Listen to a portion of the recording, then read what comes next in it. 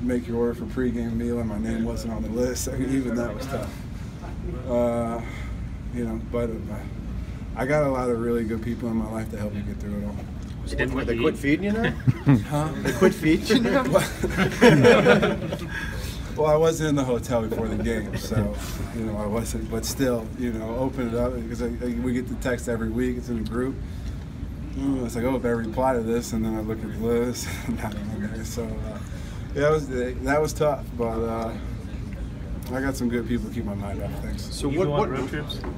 I hope so. I plan on it. I'll have surgery this Thursday and still be in the hospital on Friday, from my understanding, so I won't be able to make this one.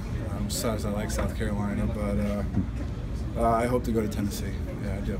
So what role do you have for yourself now? I mean, Kale and some other guys talked about how much you're talking to them and helping them prepare. What do you see as the way you can still help this team these last few games? I mean, the truth is the defense we're running now, I played a lot of snaps in. I know a whole lot about it. So my job now is just to help where I can. Kind of try to give those guys some confidence going into Saturdays.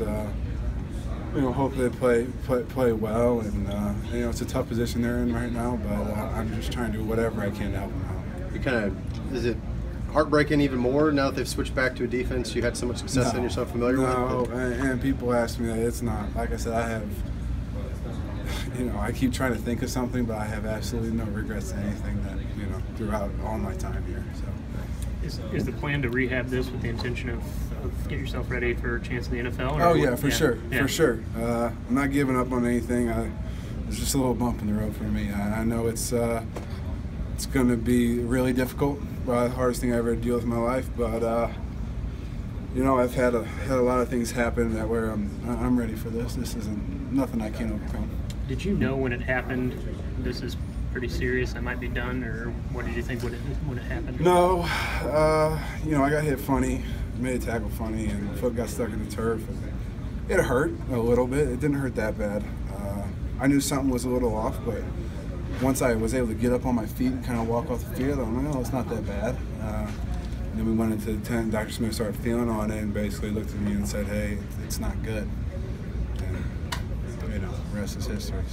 So it looked like you got clipped and one of your legs got driven into your other leg as you were running. Do you know when it actually happened? I have no idea. I haven't watched it. I'll never watch it. I don't know. It was quick. And even right now, the hard part is it doesn't really hurt that bad. I feel like you can take me up and boom me in, but the reality is that wouldn't work. Mike, what did it mean to you for Barry to bring you up at the podium just now? It means a lot. I wasn't expecting him to want me to say something, but the stuff he said kind of had me a little emotional. That's toughest part's reading things from people, getting text messages and phone calls. And when I hear stuff like that, it just it gets to me. But I really appreciate it. Coach Owen's been like a father to me, and I couldn't thank him for everything he's done for me and just the way he treats me. Have you been able to reflect a little bit more, not just on your relationship with Coach Owen, but also your teammates and maybe your Mizzou career a little bit more after this injury? Yeah, I mean, like I said, it's tough. You sit at home and sometimes you're all alone, you can't move much, and like I said, I've sat there and thought of everything I could possibly think of, what I could have done differently, and it's just there's nothing. There's absolutely nothing, and so that's what it gives me peace, even though this sucks, knowing that my time here, I did everything I could. Mike, you said you had a lot of people that have helped you through it. I mean, obviously family, coaches, but who's really been there, stood out to you? Well, the funniest part was at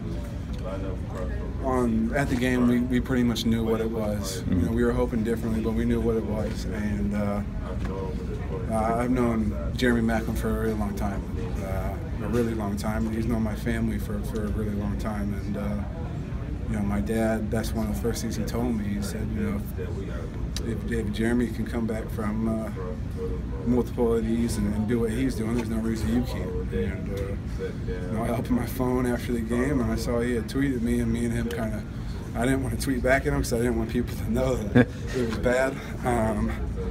But me and him talked through text for a little bit, and that meant a lot. And basically, told me I could get through it and that he would be there to help me if I ever needed anything.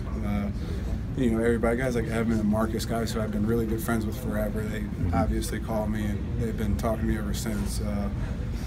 But it was definitely a little funny how I'm sitting there, and that's what my dad said. Jeremy did it, and next thing you know, my phone's popping up and it's Jeremy. So it's awesome, and even I'm sitting there thinking, world's over, everything, and well. Garrett, Coach Odom's son, came up to me and just said, "God's got a plan for you," and I really believe that. So I'm going to get through it. Mike, you've been probably Coach Odom's most public supporter, advocate for the last year or so. Team's in a rut right now. What gives you confidence that he's going to be a guy that's going to pull things together here? Because he'll never give up. I mean, no matter what it takes, he's going to fight through it and figure out a way to get this team to win. All the games in front of us, still have a chance to win them all. And Coach Odom is an awesome motivator, and he just wants to work. And once guys around here really want it as much as he does, which will happen, you'll see things be a little different. Could you sense how hard that was?